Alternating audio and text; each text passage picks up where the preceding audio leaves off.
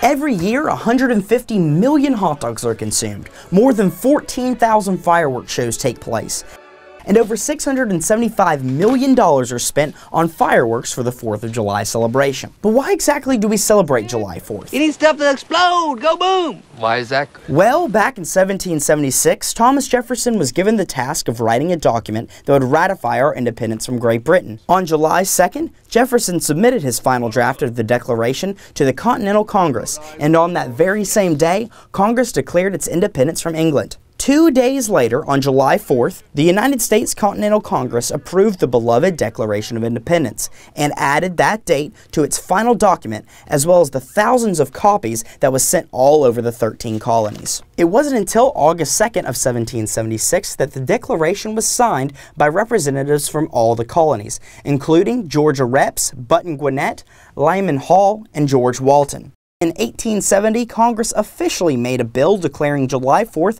a national holiday. The bill also included Christmas and New Year's holidays. But Independence Day did not include pay for federal employees until 1938. So however you celebrate your July 4th weekend, just remember how our independence comes about. Zach Watson, WRPL News 3 on your side.